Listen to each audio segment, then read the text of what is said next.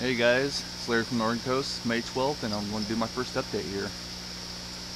And from the front there, that's my Kratky, my DWC with air, and my Compost Tea hydroponics there on the very end there. But look at the growth. Holy cow, last couple weeks these things have finally really took off here, so I'm going to come in for a closer look. Here's the Kratky one, and it's looking really good.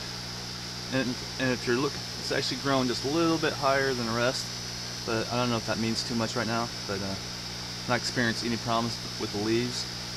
I'm going to take a look at the roots here. The roots look really good, nice and white. And I don't know if you can see the water, but it looks almost stagnant there. And I've debated over and over, should I just let it ride out? And sorry about that, that was one of my kids. I debated whether to let this ride out and let the water drop down a little bit more. So basically, I'm just going to let it ride out for another week or so. I'm keep a close eye on it, and if the plant starts showing any problems, I'm going to change out the water. But so far, I mean, look at these roots. They look perfect. Look really, really good. Water doesn't look so good. And the only thing I do is about probably once a week, I just take a stick and I steer the nutrients around a little bit. But other than that, no air, and it's looking really good. Alright, this is my normal DWC with air. And these three, I figured this one would have really took off compared to the rest of them. But let's take a look at the roots here. And the same thing, I had really slow growth the first 2 weeks, and then these last 2 weeks really starting to take off. But water looks good, nice good bubbles, and I really thought this would outperform the rest. But I mean, look at those roots, a little bit of browning there. But we're getting ready to change the water.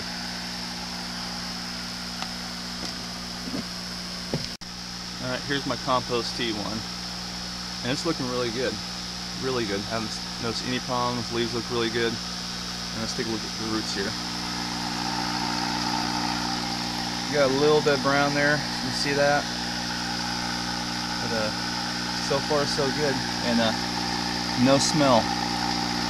These three systems, this one's been I've had to top this off a lot more often.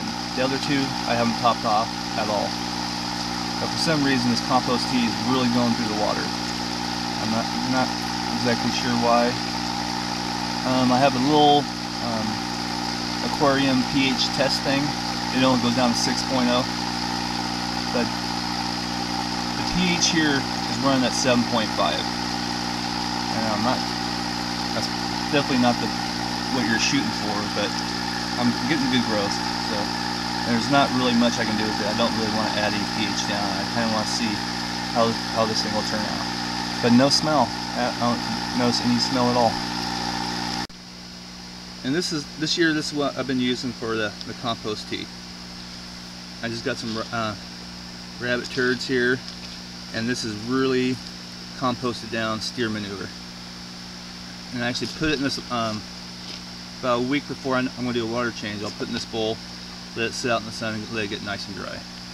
And I think that's helped keep down the smell. Last year I was using worm castings, and if I didn't change the water every week, I had one heck of a bad smell. So I let these run for 2 weeks, no smell, and it seems to be doing the trick here. So we'll see what happens in the next few weeks here. Alright, about a month ago I made a little video on I started these three tomatoes and seed starter all at the same time, and then I started one in rock wool, and we're going to take a closer look. I mean, this thing is huge compared to these other three. I mean, look at that thing. This is a Stillet's determinant. They're all the same tomato, and the only thing I come up with, I'm not saying it's necessarily better to start off with hydroponics, but I think when I transplanted the other three buckets, when I was rinsing the soil off the roots, I think that might have put them in shock for a little bit, because the first 2 weeks with the other 3, it was really slow growth, very slow. So I think they overcame the shock. I mean, that's just my thinking. I don't know. So look at that. I already got my first tomato.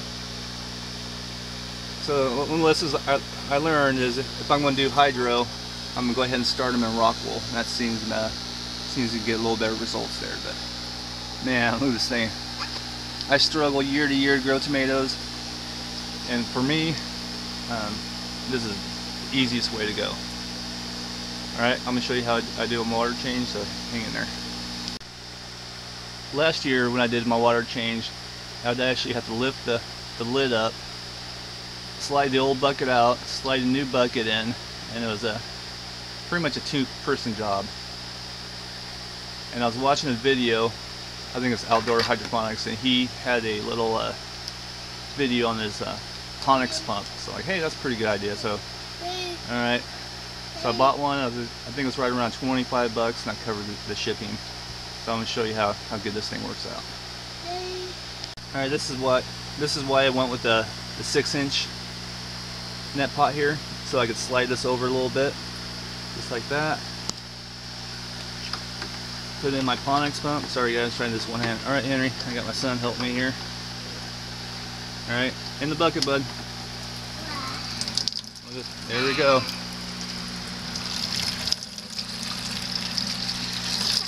And this makes the water change real nice and easy.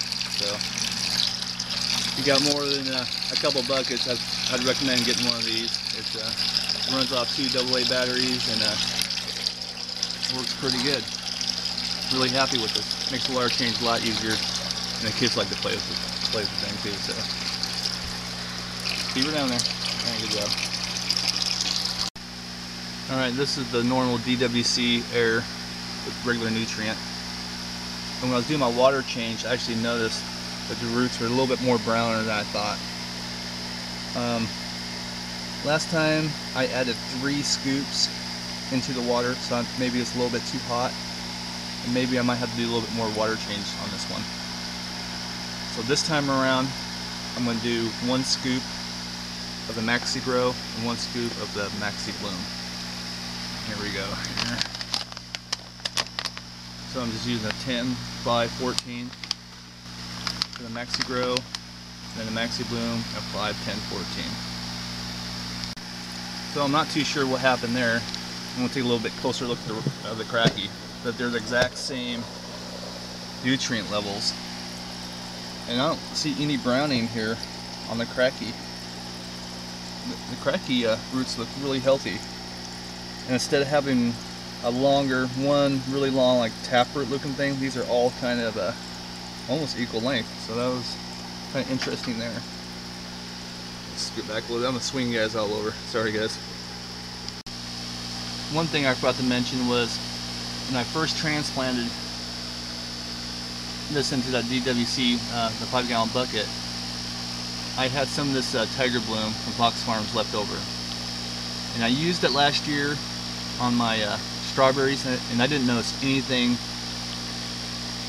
no differences. I didn't really notice much of a difference for using this stuff. So I wanted to try out. So when I first transplanted this, sorry, I have a brain fart there. I went straight to this Tiger Bloom, and this tomato seemed to really like it. And all it is 284. I'm just using it as normal strength.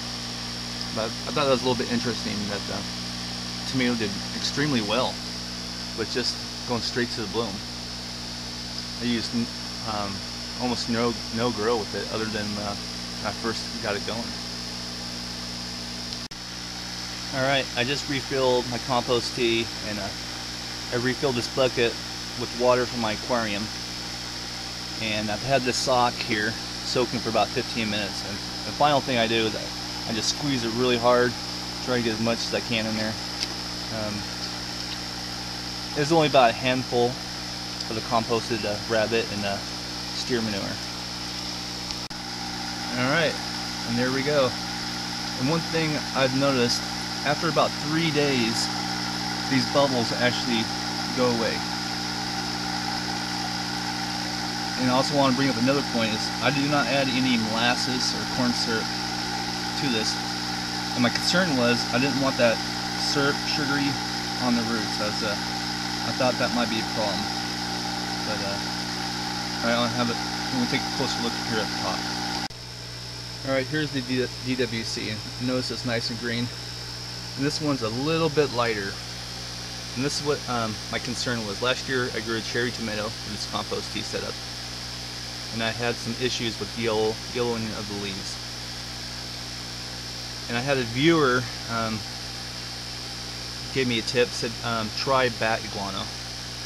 I hope I'm saying that right, but basically what I'm thinking is if I start seeing a lot of yellowing of the leaves, I might start adding some of the bat droppings there. Alright guys, sorry about the air pump noise, but I didn't want to turn it off.